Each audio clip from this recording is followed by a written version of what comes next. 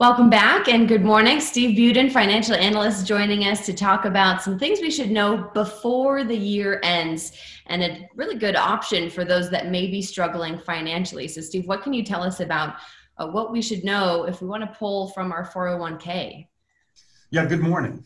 Back in late March, early April, when the Congress passed the CARES Act, which was dealing with the coronavirus pandemic, there were some provisions put in there that expire next week. So it's important for our viewers, if they're considering this, to act fairly quickly.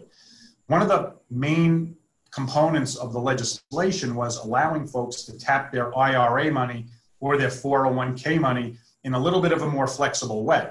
So now, if you have a coronavirus-related issue, and there's a fairly severe definition about that, you can take money out of your IRA or your 401k with smaller penalties than you would before. So right now, if you take money out of the 401k or IRA, you will not have to pay a tax penalty. In addition, you can stagger that amount over a couple of years, so you don't have to pay the income tax hit all in 1 year.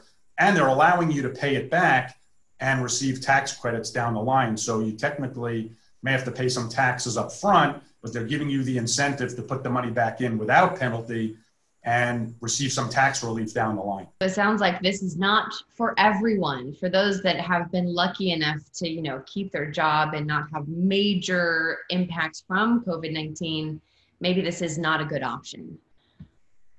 No, it might not be. Clearly, if you don't have money in a 401k or an IRA, this may not apply, but a lot of folks do. And I'll always mention that this should be the last resort. You don't want to tap into your retirement funds unless you absolutely have to. Now, this can get a little complicated on the math side, so I will always advise folks to consult a tax professional to help with this, because it did just start this year.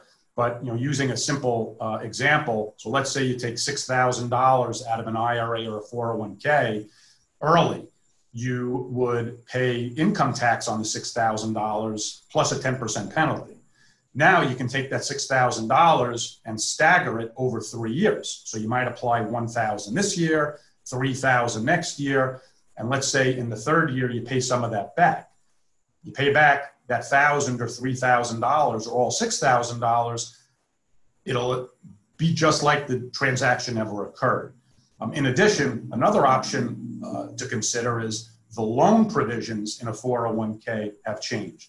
So the minimums have gone up to close to $100,000. So whether you should borrow against the 401k or take a withdrawal depends on your personal circumstances, but there are some options available. Again, maybe consult with an expert who could help you. That's all the time that we have for today. Thanks for joining us, Steve. You can find more of this on our website, ktnv.com, and we'll be right back after this.